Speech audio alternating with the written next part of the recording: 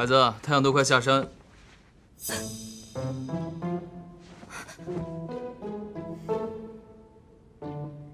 你快点。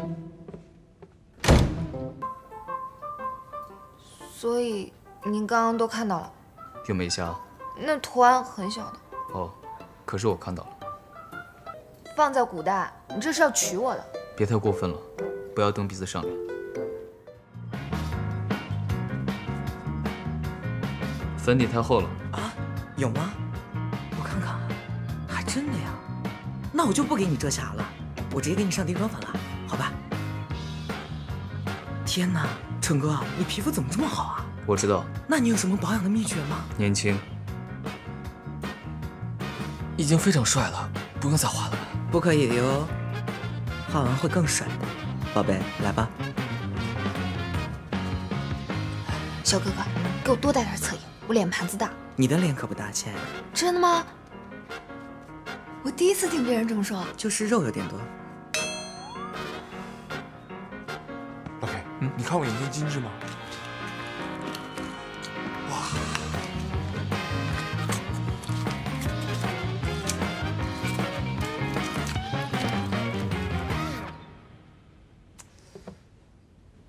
童瑶，还没画完呢。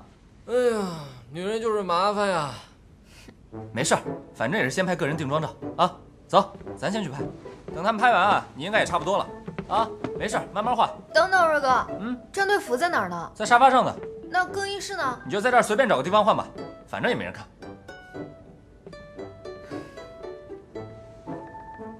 那你要换吗？你要换的话，我先出去。不急不急，再画一会儿。好。我们 ZGDX 不愧是电竞明星队啊，看我们成哥的腿。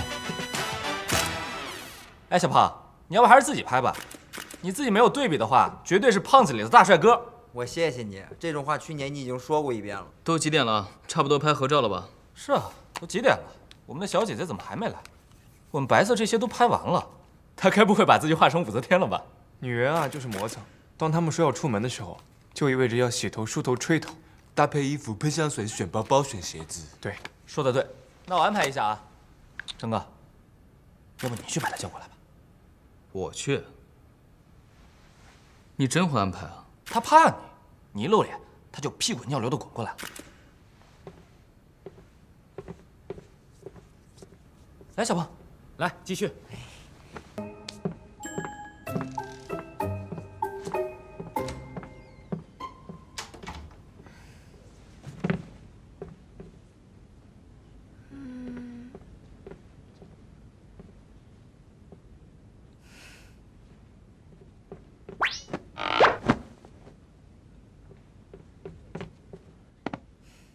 看来还是景阳有经验。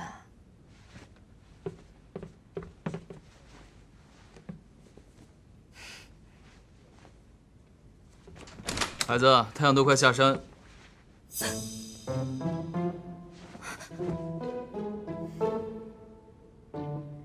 你快点。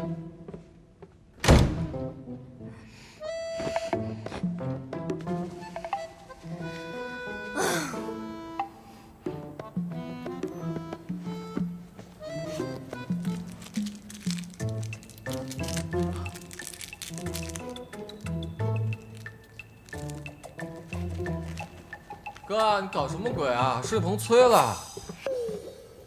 哥，你怎么了？哎，那个死矮子呢？你先回去。怎么了？他在里面啊？在。干嘛呢？不知道，你先回去，他很快就来。哦，那小人非让我和他拍个双人照，所以我才过来的。行，那你们快点啊。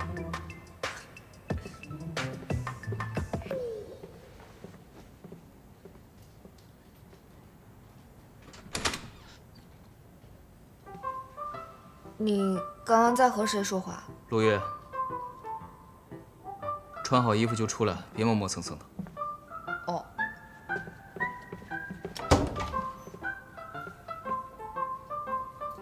所以您刚刚都看到了？又没瞎。那图案很小的。哦，可是我看到了。我都说了，进屋之前要先敲门。刚才陆月也想直接进来，是我拦住他的。我说你呢，扯什么路远？你在里面待了1个小时40分钟，我推开门看你这种状态，穿着这种衣服的概率，和我推开门看见你已经躺在地上死掉的概率基本五五开。但是，抱歉，下次我会先敲门。陆思成居然会跟我道歉？你有病啊？干嘛突然一本正经跟我道歉？我以为你需要一个一本正经的道歉。我需要啊。放在古代，你这是要娶我的。别太过分了，不要蹬鼻子上脸。我错了。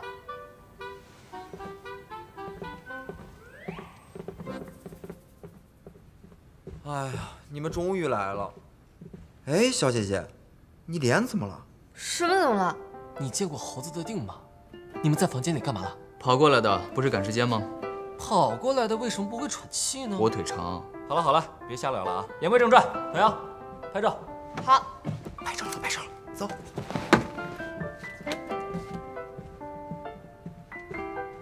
那个双手抱臂，下颚呢微微的上扬，目视前方，垂下眼。OK， 这样不会拍的脸很大吗？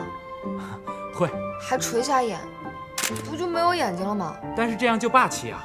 你就想象一下自己是女王。女王？对，你让这拇指姑娘装女王，好歹要考虑一下人家人设可不可塑啊。六月，你上去跟童瑶拍一组双人照，要那种宿命对决、命运争斗的感觉，那种激烈碰撞、充满杀气的主力与替补之间那种无声的战争，要制造出一种你们俩之间因为竞技关系而产生的矛盾感啊！哎，让开他，让开他。这里。拿出你们平时抢凳子时的弱智感，小瑞其实要的是你们的本色出演。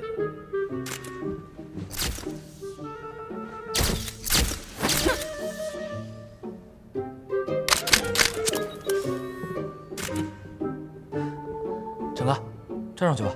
干什么？拍照啊！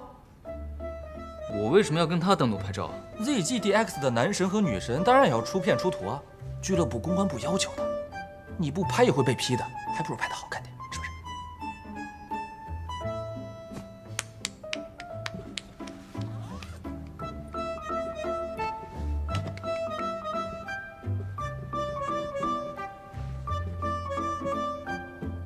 拿个凳子过来。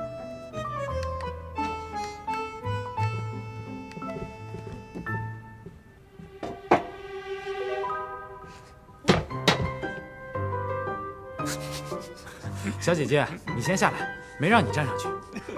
哦，陈哥，你坐着。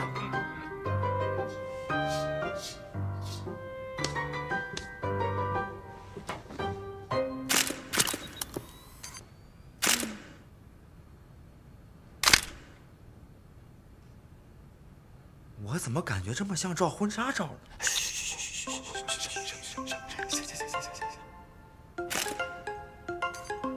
来看这里。